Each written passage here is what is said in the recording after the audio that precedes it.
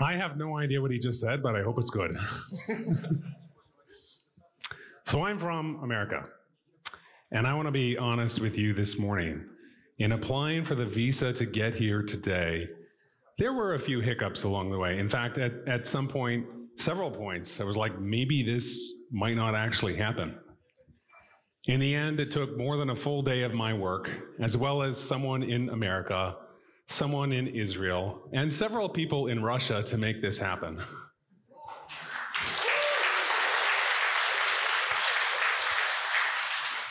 And looking at the crowd here today and seeing the lineup of talks, and also the hospitality shown to me by Roman. Where's Roman?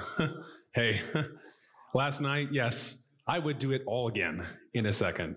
Thank you for the invitation to be here. It is an honor and privilege to speak for the first time to the Russian Scala community. Thank you.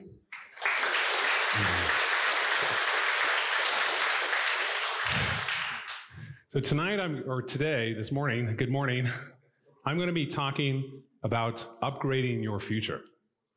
And of course, I mean the future in the Scala standard library, right?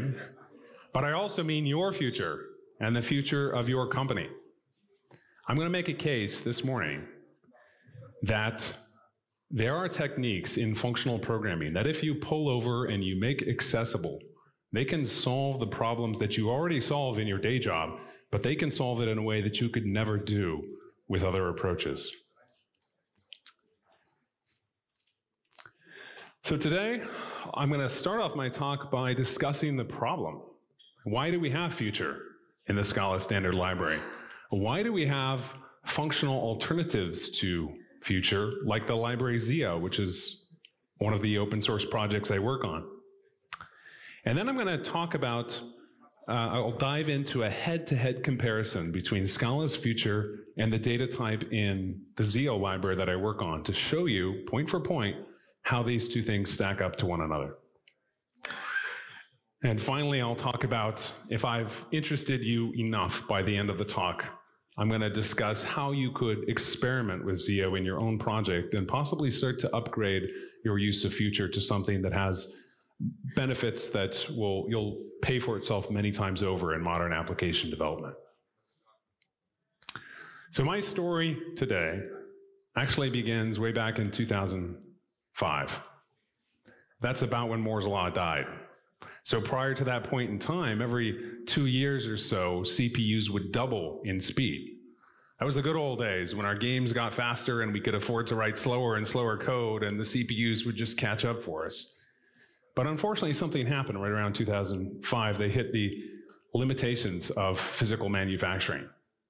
They couldn't make the CPUs any faster. That didn't stop them from continuing to add transistors, but instead of making CPUs faster, they started adding more cores. And that's why you can buy a desktop machine today that has 32 cores. And you can buy server machines with even more cores than that. As application developers, one of the things that we try to do is minimize application latency and maximize throughput. And that means that if we want to do this in this day and age in which CPUs are not getting any faster, we have got to write parallel code. But it's not enough to just write lots and lots of parallel code, because we can create many, many threads. Operating systems in the JVM, they allow us to create hundreds or thousands, tens of thousands of threads, even if our physical machine only has a few cores. It's not enough to just create a bunch of threads. We need to pay attention to the limitations of the underlying hardware. In this figure here, you can see what happens if we have a 4-core machine and we try to do a bunch of CPU work on it. If we try to create more threads than we have cores, then it doesn't get faster. Not surprisingly, it actually gets slower. And that's because it takes a lot of work for a CPU core to switch between different threads. There's a lot of effort involved in doing that. And so throwing more threads at a problem is not necessarily going to make your problem faster. In fact, in many cases, it'll make it slower. So in the ideal case, you do write parallel code, but you don't write code that's too parallel. You respect the limitations of the underlying hardware. We have a lot of code that looks like this in our Scala code bases and Java code bases. And the reason is actually legacy. Code like this, for example, the first line there sits around blocking the thread that calls the read function for an indefinite amount of time until the information has been read from the input stream. And this code down here, which executes a SQL query against a database, it too blocks. It just sits around waiting. Both of these examples, what they do is they basically put a thread to sleep. And while that thread is sleeping, it's still consuming resources. It's pre-allocated stack size, JVM level resources, operating system level resources.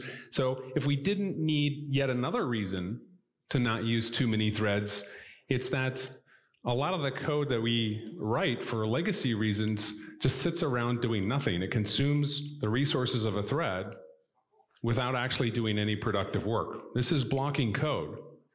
And this blocking code has led to a whole style of programming called asynchronous programming.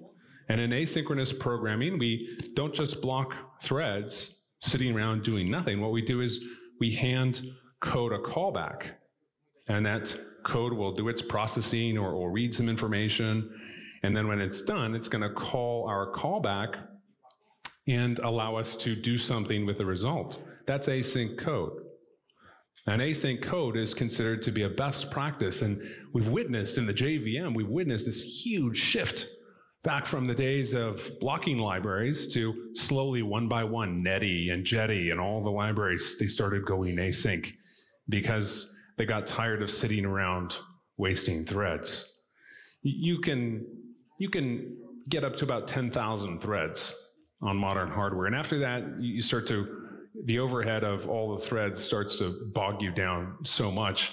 So to get beyond the so-called 10K barrier, more and more libraries and applications have switched over entirely to asynchronous programming. So we want to write parallel code. We don't want it to be too parallel because we don't want to just create a bunch of threads that are going to be causing our cores to be doing a lot of context switching. And we don't want to create threads that we're just going to waste, that we're going to park sitting around doing nothing. We want to write async code, basically. And all these three problems are the very same ones that Scala concurrent future was invented to solve.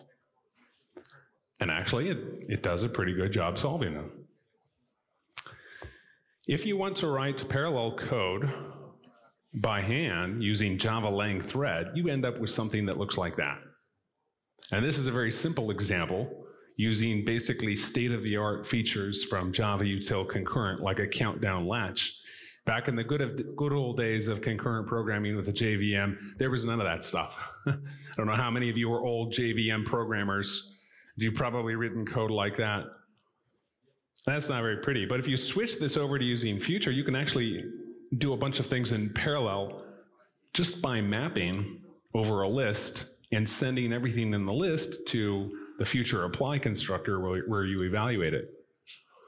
And that cleans up tremendously on the sort of low-level, just boilerplatey mess that you used to have to do back in the days of Java concurrency. Asynchronous code, it's a similar story. This is what async code looks like natively.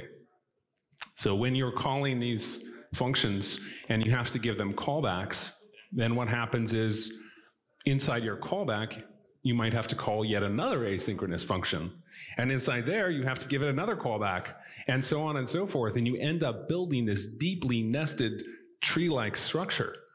And this isn't even the worst part. I mean, this is a bit of an eyesore, right? And it's not fun to write code like this. But the worst part about code like this is that if you want to propagate information from somewhere down there to up at the top, oh boy, that is super difficult. To propagate information from an inner level to an outer level. People use all sorts of nasty, unreliable, race condition prone tricks to do that. And Future came along and it let us clean that code up. I mean, for example, you can do the preceding slide in a few lines of a for comprehension, and yeah, for comprehensions aren't very obvious, but you can learn that syntax, you can learn what it means, or you can call flat map a bunch of times yourself, and you end up with something that reflects the linear structure of what's happening. There are no callbacks in this code. We verify the user, we get the roles, we log the access, and then we return the results. This code better reflects our intention and has no low-level mechanics of asynchronicity baked in. So what's the problem with Future then? Well, it's 10 years old. It's been around for a very long time. And it was incorporated into the standard library. I like to say that the standard library is where promising code goes to die. Because once you put something in the standard library, it can't evolve anymore. Because if you change it too much, you'll break all the code out there. And now I'm willing to bet that in this room, probably 80% of you have used Future, and probably 100% of you have Future in your code base, which means they can't just change the API on you. It'll break every single user in the Scala community, and that's not good. We want stability from the things inside our standard library, but stability comes with a cost, and the cost means Future is no longer innovating. And 10 years, it's a long time. We've had a chance to learn. We did something with Future, and now we have a chance to learn from Future and build on it, making sure not to repeat the mistakes of the past, build to a new level of abstraction that solves the problem with Future, the problems with Future, and gives us something that's more suitable for modern application development. And that's where this library called Zio that I work on is positioned. So in a nutshell, Zio is a better Future. It's more than that, as you're going to see, but it's designed to help you build modern applications, which by their very nature are always going to be asynchronous and concurrent. Due to changes in the way CPUs are now made, we don't have a choice as programmers. If we want to build modern applications, they will be asynchronous and concurrent if we want low latency and scalability and so forth. And if we're going to build them, we need a solution, whether that's Future or something else. Zio is trying to be the better Future, the one that helps you build modern applications with very strong guarantees and learning that comes from having a decade of real-world field experience with Scala concurrent Future. I went back and forth on whether or not I should include this comparison chart between Future and Zio. It seems harmless enough, but I swear this chart will get me banned from some places. What does the Russian Scala community think? Is it okay for me to have this chart in here? Yeah? All right, good. All right, so let's dive into point-for-point comparison between Zio and Future. And we're gonna take a look at concerns that matter to you, stuff that you've run into yourself. And we're gonna see how Zio takes and improves upon what we did with Scala concurrent Future. So Zio has no implicits. And if you look at Future-based code, it's very common to see this implicit execution context thing threaded through the entire program. And that's best practice, by the way. Importing the global execution context is not considered best practice for very good reasons, because it takes away control from the caller of that code where that Future runs.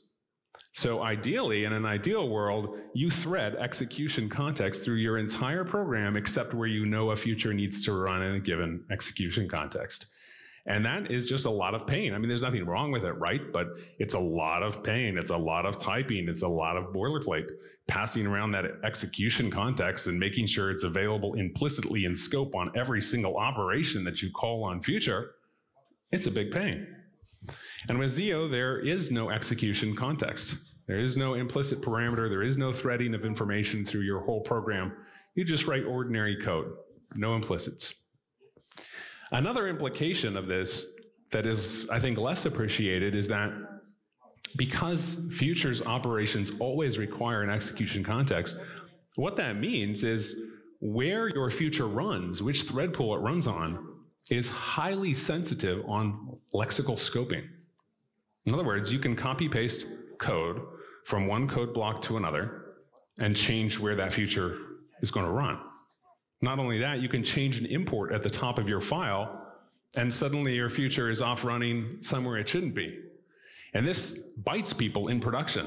They copy paste code, they move stuff around, they do some seemingly benign refactorings, they change an import statement, and suddenly they've got the wrong code running in the wrong location that's leading to exhaustion of some resource or deadlocks or other sorts of very hard to diagnose problems.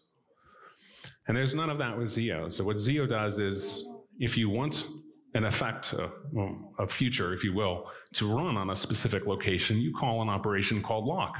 And lock lets you specify this thing should be locked to that specific execution context. And this composes horizontally, which means if you have different parts of your code that need to run in different locations, you can lock all those places, all those pieces of your code where they should run, and then Zio, as it's executing that, will go ahead and shift the computation to the appropriate thread pool at any point in time. It helps you keep code where it's supposed to be running and makes it stable in the presence of refactoring, so you can move stuff around between different files without changing its meaning. You can change imports at the top of your file without having to worry about breaking your code.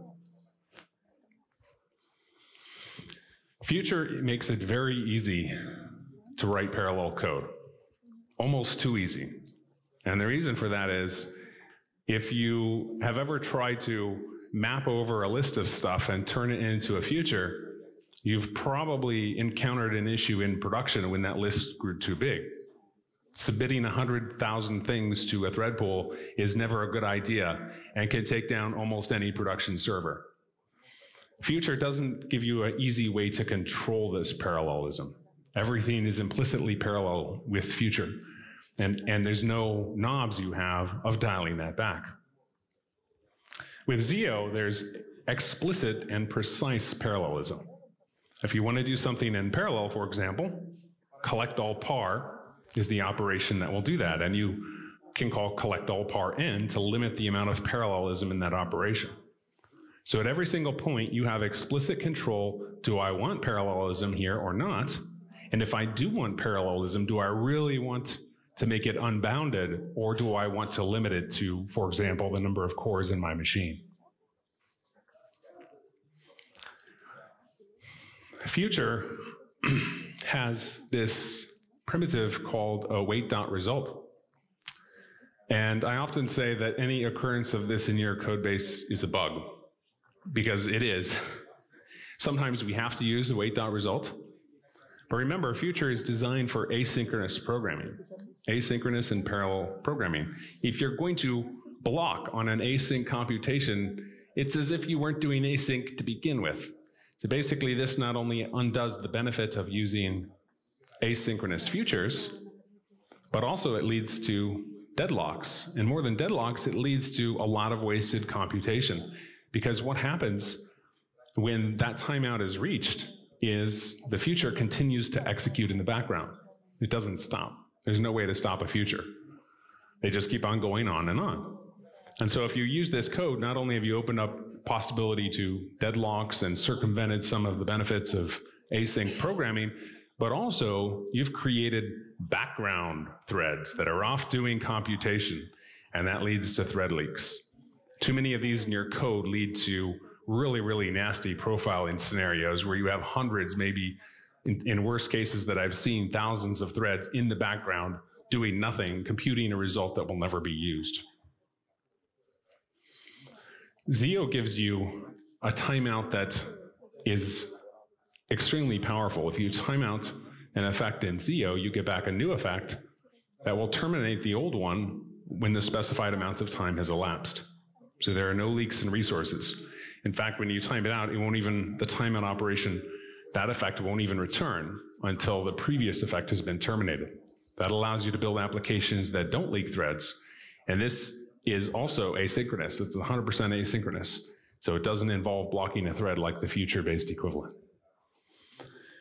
This efficient termination or efficient cancellation was incredibly important to building Twitter. That's one of the reasons that Twitter has their own future, because they needed the ability to cancel futures that weren't being used. It isn't baked into Future. It can never be baked into Future. It has the wrong shape of API for that type of feature. It's baked into Zio, and you see it not just in await.result, where a termination will result in immediate cancellation of the underlying effect, but you see it in a bunch of other places, like Zio's version of first completed of. So first completed of, if one of those fails, what happens is all of them continue executing until completion. Whereas in Zio, if one of them fails, the rest of them are terminated immediately. Similarly, for things like sequence, if one of the things you're sequencing over fails, in a list of 1,000 things, all 1,000 futures will run fully to completion. And in Zio, as soon as the first one fails, the other 1,000 will be immediately terminated. Another real drawback and complaint that people have when they're working with future-based code is that what happens when something goes wrong? The application blows up at runtime.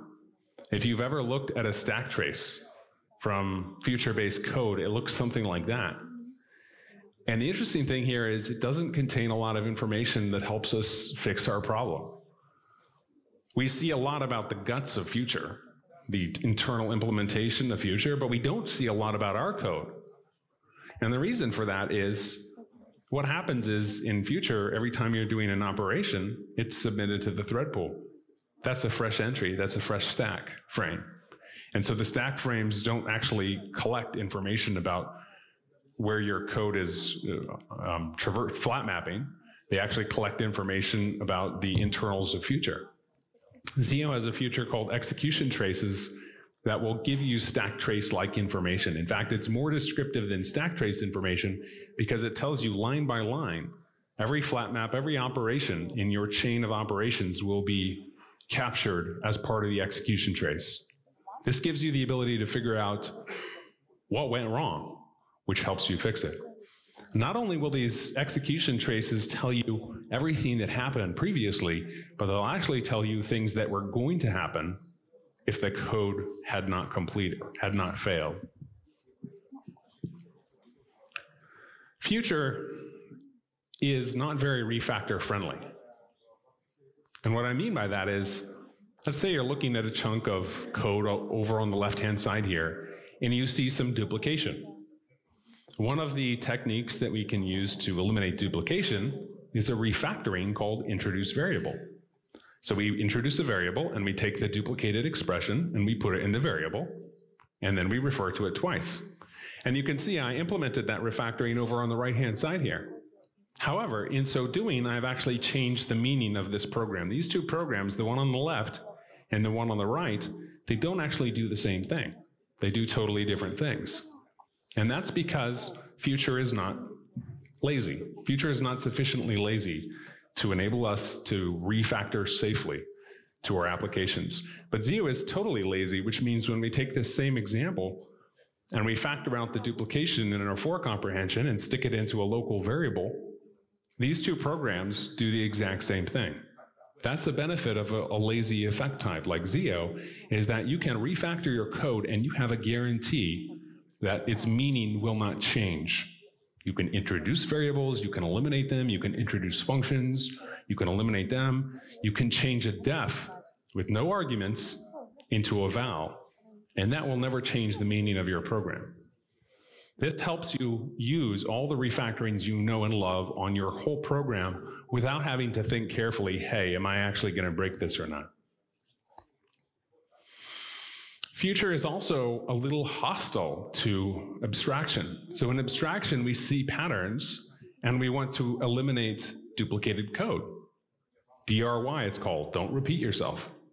So you might have run into a situation where you needed to retry a computation a bunch of times. And it would be great if you could write a retry combinator to do that.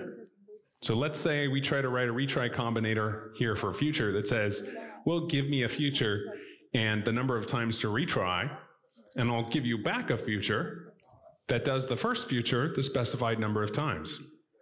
Very simple, right? We might want to do this to eliminate duplication. So we do this, and suddenly we discover this code doesn't do what we thought it would do. And the reason for that, again, is future is not sufficiently lazy. This code won't retry anything, and that's because futures are already running computations. They have no available mechanism to restart. Do the same thing with Zio, and it works out of the box. Future has an error channel baked in. Oh, thank you. Future has an error channel baked in, which is great because programs fail. We need the ability to generate failures and to respond to them.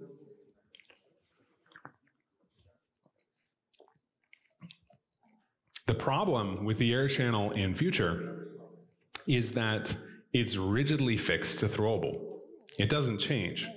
It's made a choice that every single error you ever have will extend throwable. Like try, for example. Try makes the choice that every single error you ever have will extend throwable. Either does not make that choice. Either says you can change your error type if you want to. And even if you only ever use throwable, which is fine, that's what many people use all the time, what that means, practically speaking, is that when we recover errors from a future, the type of our future doesn't change. We started out in this example with a future of int, we handled all the errors, and we get back a future of an int. The compiler is not tracking the fact that we've handled all the errors. And we have no way to require that someone give us a future that can't fail. There's no way to write that constraint. So in some sense, Future is not really taking advantage of the power of a static type system. Zio has an explicit, a dynamic error channel, so you can plug any type you want into that. You can plug exception or throwable, or your own custom error type. You can even plug in nothing to indicate the absence of an error. And when you handle errors in your Zio program, the type of those effects actually changes. The error goes away. You have static proof that your effect can no longer fail. And this can help you write applications where the error behavior is extremely well defined. Future has no construct in it to help us deal with resource safety. And our languages give us a construct. It's called try finally, or try with resources. But the problem with try finally and try with resources is that they weren't designed for modern applications. They're not asynchronous constructs. Try finally and try with resources, they only work on synchronous code. They're not going to work if you got a bunch of parallelism or asynchronous code in there. And Future, which would be the natural candidate to have something like this, it doesn't give us an operation like that. So if you actually write code that looks like that for comprehension, that opens some resource, it acquires a resource, it uses the resource, and then it closes it, eventually over sufficient amounts of time, you're going to exhaust all resources on the machine. And that's because Future doesn't give you a primitive to make resource-safe applications.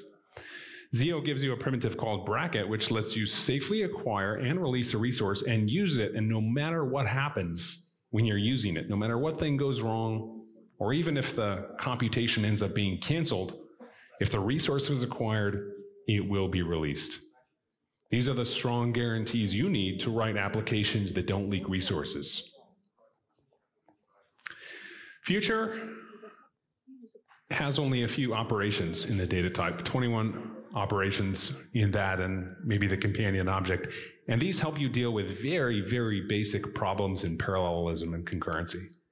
But the problem is they're very low level and there's not very many combinators, which means that when you have a problem with a future, most likely you're either going to write more code on top of that yourself, or you're going to Google Stack Overflow and you're going to copy paste some code from Stack Overflow. Everyone out there is doing it, and that's because Future's way down here, but your business problem is way up here. And even though we really can't bridge the entire gap, what we can do is meet halfway and solve a bunch of the common problems people have inside the data type itself. And that's why Future only gives you 21 operations, but Zio gives you actually quite a few, maybe too many. Maybe too many, but chances are, if there's something you want to do, for example, you want to retry, or you want to repeat, or you want to do safe resource cleanup and so forth, there's probably an operator that does exactly what you need with really great Scala docs and examples of how to use it. And that helps you solve the problems that you have faster. So I'll admit it, I'm a long-time Java programmer. I programmed in Java for probably 7 years before I found Scala.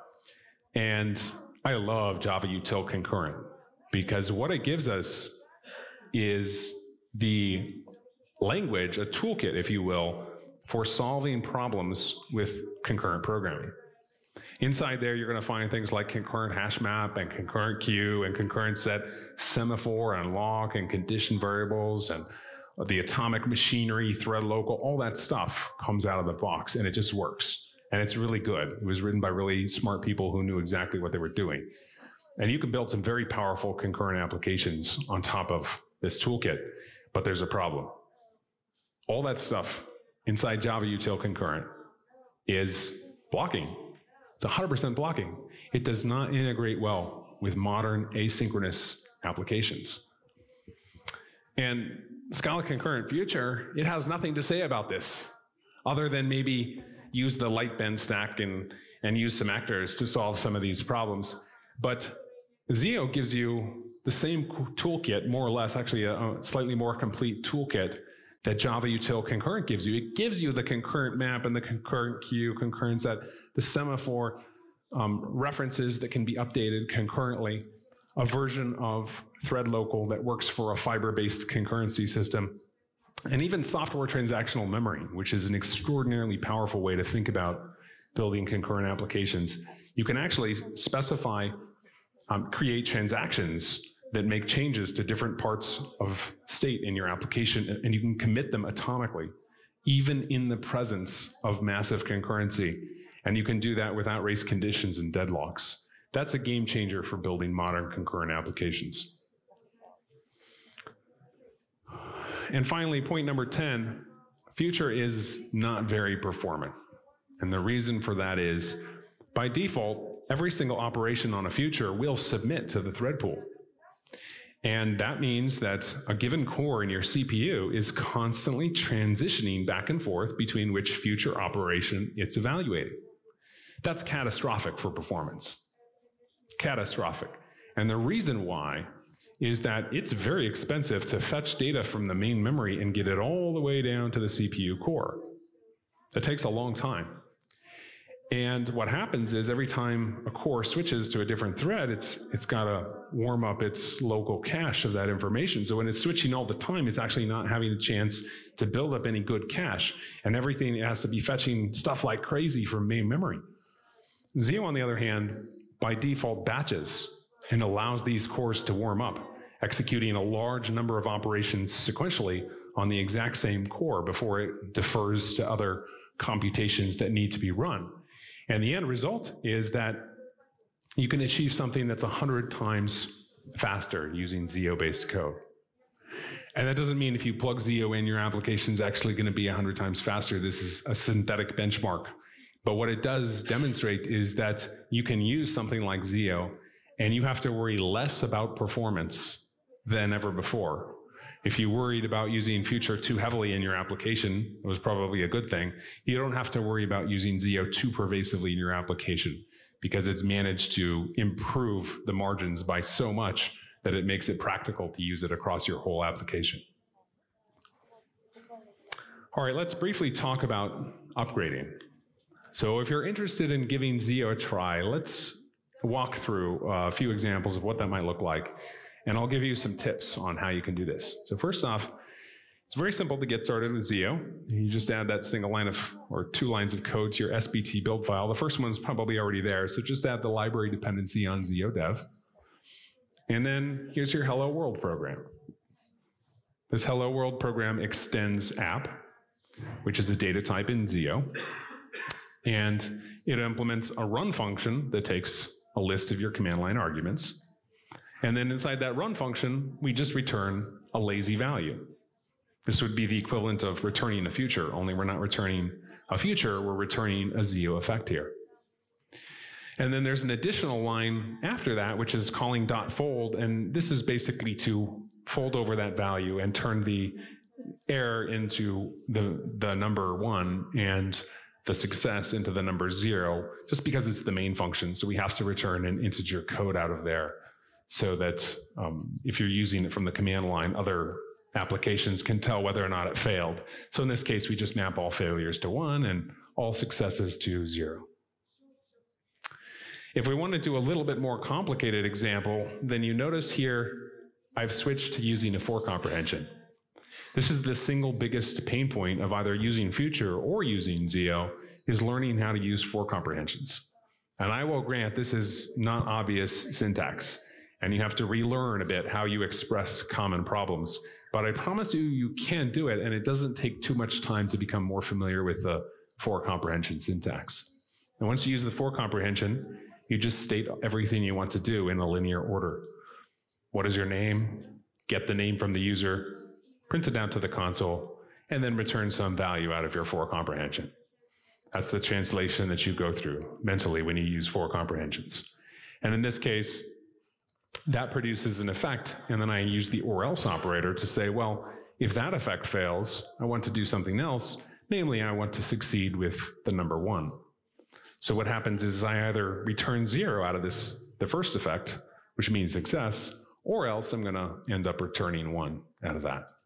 And you can see here, this is starting to lead us into a new way of programming. We're programming here with values. We use operators on values to create other values. And this is a little mind-bending. And what's truly mind-bending is when you see what power this gives you. You can solve in a few lines of ZIO code, you can solve something that would take pages of traditional procedural or object imperative code. Let's say we have some code like this and we want to convert it. It's pretty easy. The first thing we're going to do is we're going to change that type there. Instead of returning future, we're going to return a data type called task. That's the only change there. We'll change it to return task. And then the lines inside here, we're just going to linearize them and stick them inside a for comprehension.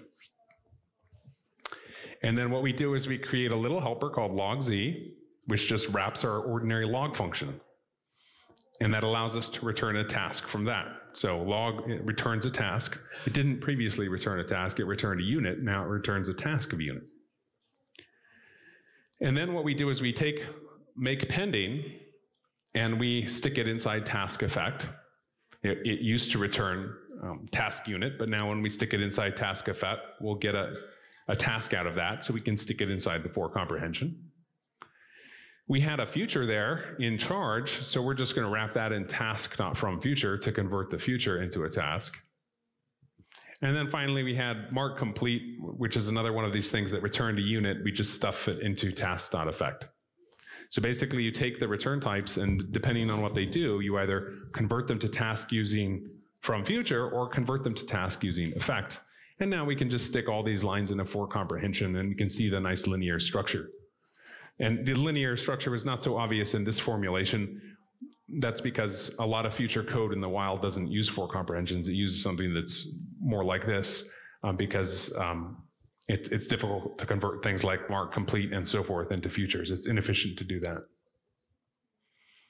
All right, so what have we seen from this example? Well, first off, if you're starting to use ZIO, experiment with task first. So there's only one effect type in ZIO, and it's actually not called task. It's called ZIO. But that type has a lot of power and you might not need it. So there's a type alias for you called task, and task is the simplest analog of future. So it's almost the same as future, and the type parameter has the same meaning. It either fails with a throwable or it succeeds with an A, and this task has no dependencies. Then what we do is, in any method that we're converting, we wrap the entire body by task.effectSuspend. And this allows us to take that eager code, that eager future-based code, and make it lazy, which is how we get a lot of the benefits of using ZIO. And then finally, anytime we're calling into code that used to return a future, we just take that future and we convert it into a task using task.fromFuture. There will be some points in our applications where we have to go the other way around. We've converted some code to using task, and now it expects a future, so we need to convert it to future. You can do that. You can't do that lazily, unfortunately. So future is not lazy. So anytime you convert from a ZIO task into a future, that's going to be non-lazy right there at the conversion point. It's going to kickstart that computation. And there are certain implications you have to be aware of when you're doing that. So that's why it's called unsafe run to future, is that it changes the programming model.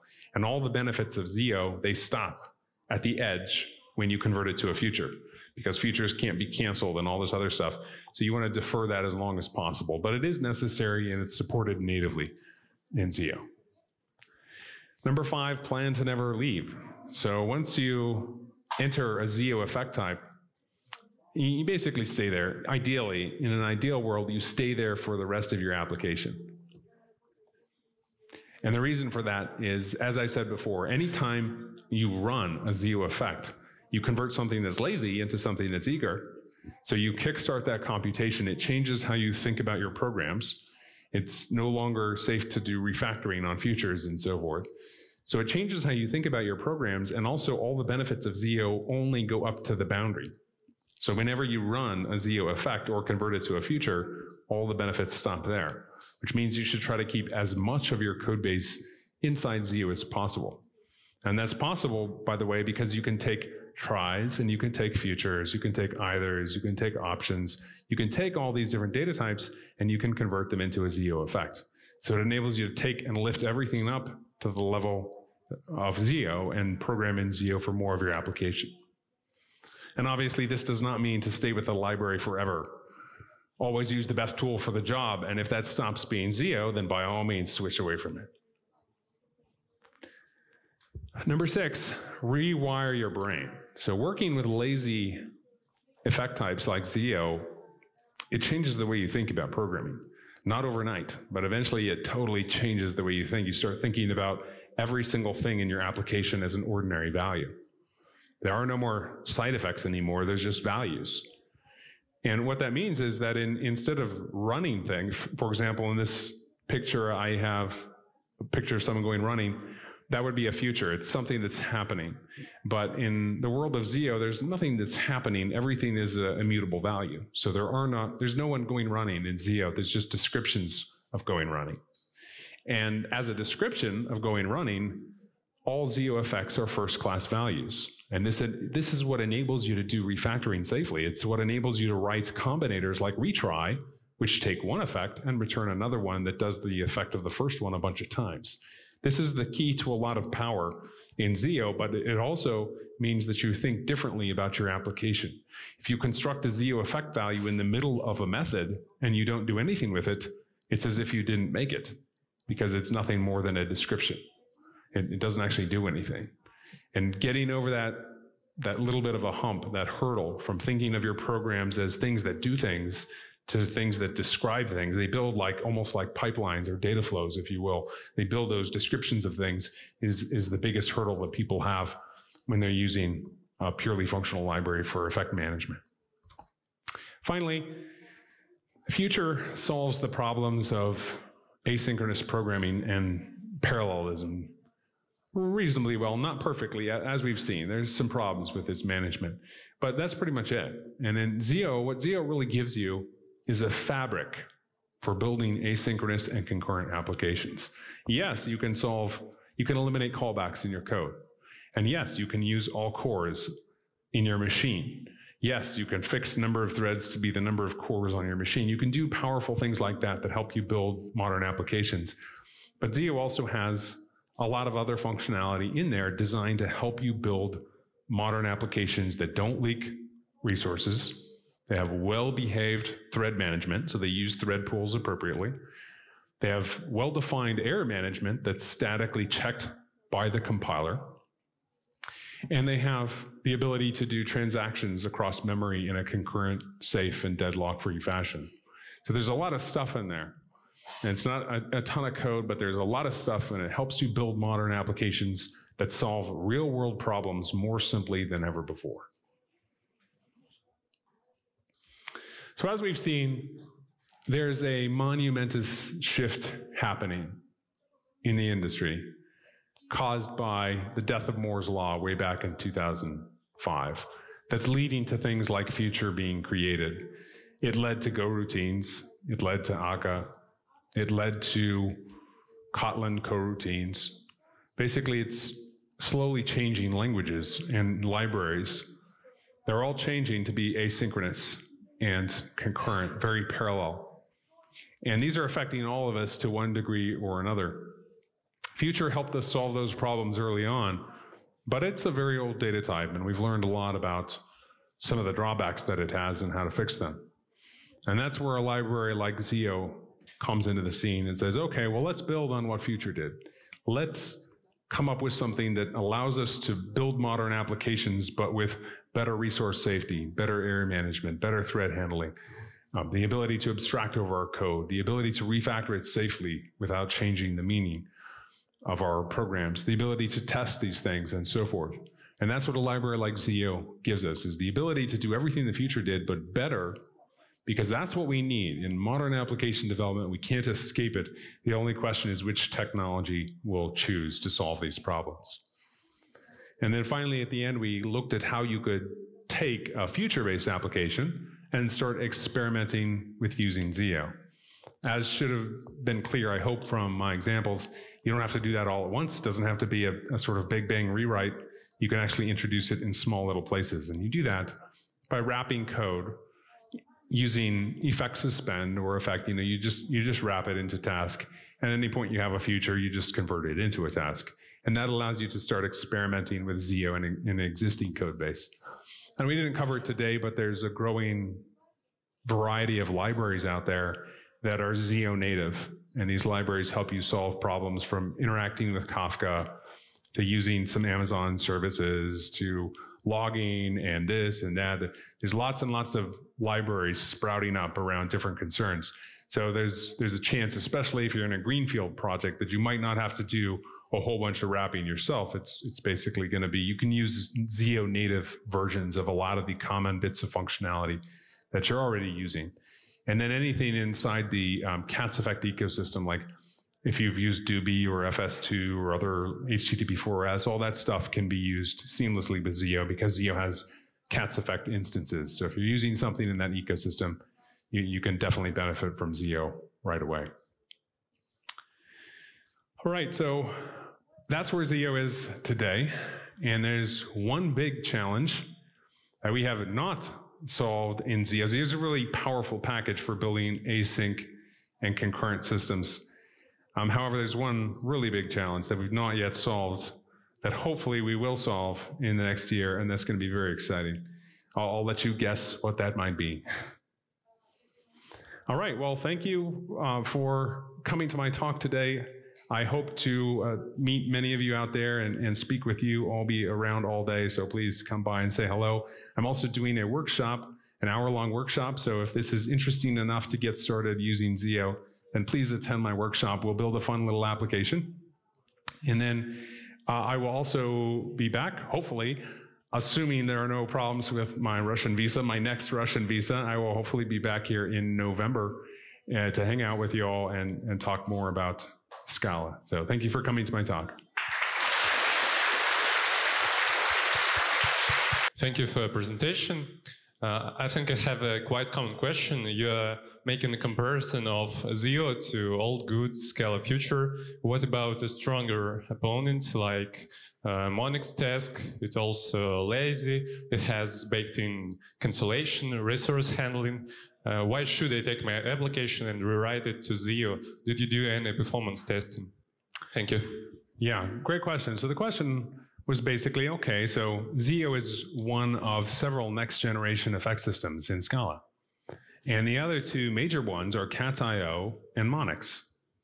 And the question is, well, if I'm already using Monix or Cats.io, is there a reason for me to use Zio? And of course, the answer is always, well, is there?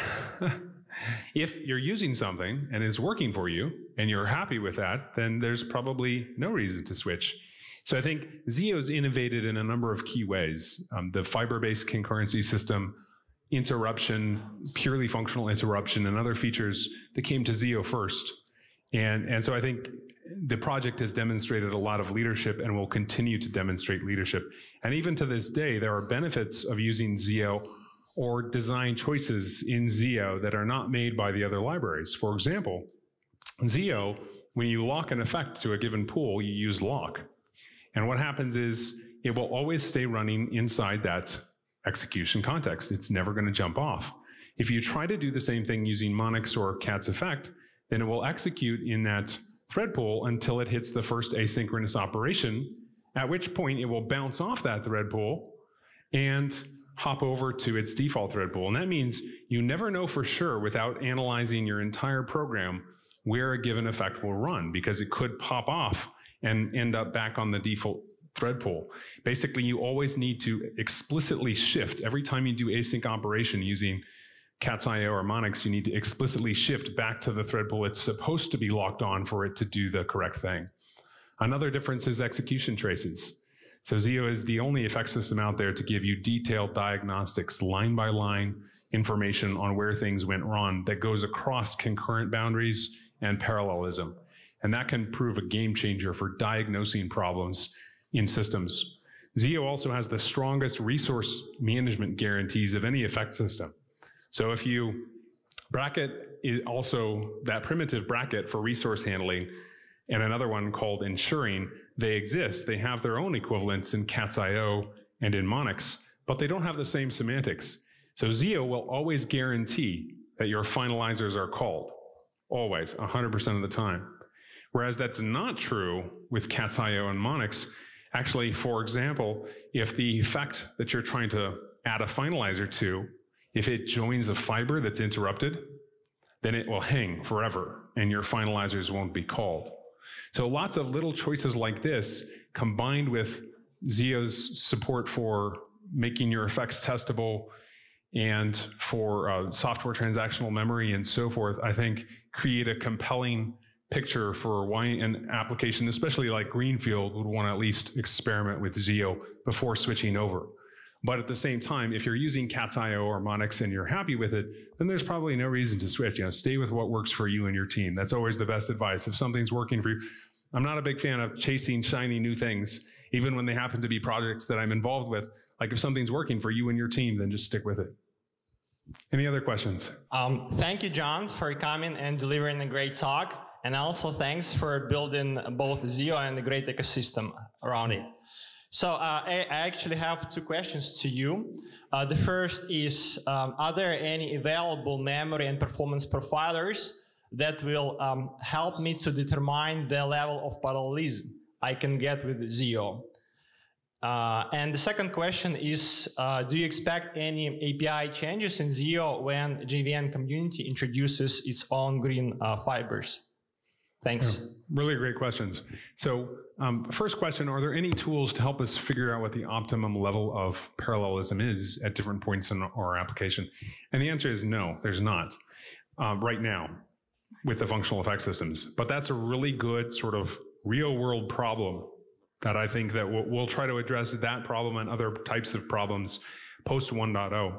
So Zio is actually not 1.0, it's almost 1.0, it's like a few weeks away from being 1.0.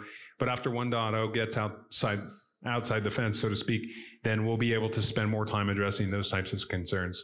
And not just those, by the way, but there's a whole host of things that go into building and deploying these applications that that we need to really tackle if we want to provide a viable alternative to threads, basically. And that's what we're trying to do. That's what Akka tried to do. That's what we're trying to do in the functional effect systems. Then we have to give people the tools necessary to monitor, to optimize, and debug. And that's an area where we're just so committed. I think you can see that in the execution traces. The Zio community is very focused on the problems that we have day to day in using these things, and we want to fix them. We want to make it better. We want to make it possible and easy to write very good code using these systems. So not yet, but definitely look for that in the future. And if you're interested in being involved with it, then please reach out and we'll chat about it.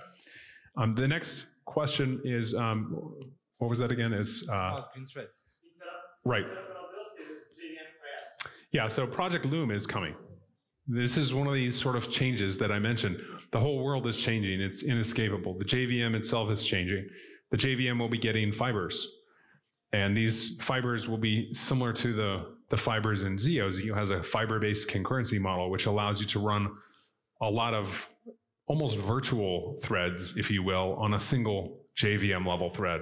And in a similar fashion, Project Loom is introducing lightweight virtual threads that are going to allow you to run a whole bunch of them on a single JVM level thread. And it's our goal in the Zio project to fully support Project Loom when it comes out. And even though obviously it's early tech, so it's hard to say for sure, most likely there will be no API changes involved, so Scala developers can hopefully just continue to use that stuff.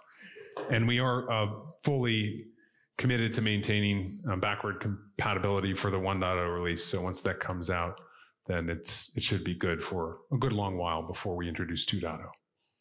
Okay, last question. Last question. Actually, I wanted to make a guess about blank lines, in your last slide. So will you go to compete Akka in terms of distributed computations? Can you give us a clue? What will it be? If I'm right, of course, if it's going to be a distributed computations, Zio. Yes, so I'm very, very excited to be working with some folks on basically Zio distributed, on some early technology that will form the cornerstone of Zio distributed. This will be a separate library, of course, built on Zio, but my hope is, just like with Future, a lot of people have been using Akka for a while, and Akka clustering, it solves the problem, but there are some notable drawbacks. Akka clustering, applications have a lot of failure points when using that. There's a lot of sort of maintenance overhead. Even though the API is fine, there's still a lot of operational and maintenance overhead that goes into running an Akka cluster. So my goal is basically to learn from all of the experience that people have with Akka clustering and to package it up in a way that's more type safe, that helps the Scala compiler help you write correct code, and also more principled. So you have strong guarantees that when you go to write software, if the types all align, then it's going to work in production when distributed on a cluster. So more news about that coming soon. Not too soon, but definitely coming soon, because we're making good progress with that set of projects. Thank you. All right. Thank you so much.